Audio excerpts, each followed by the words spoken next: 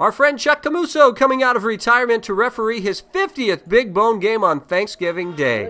Lincoln with a dominant first half, a pair of PRADO touchdown catches. This one from 13 yards out, make it 15-0 Lions. Still in the first, Lincoln driving into the red zone again. The Bulldogs senior Lance Lopez is there, though, to grab the pick. Off the tip, he's knocked out of bounds at the 19. But the Lions allow just 14 yards of offense in the first half. Late in the first, they add to their lead a 10-yard scoot for ORTEZ. Lincoln up 24-0.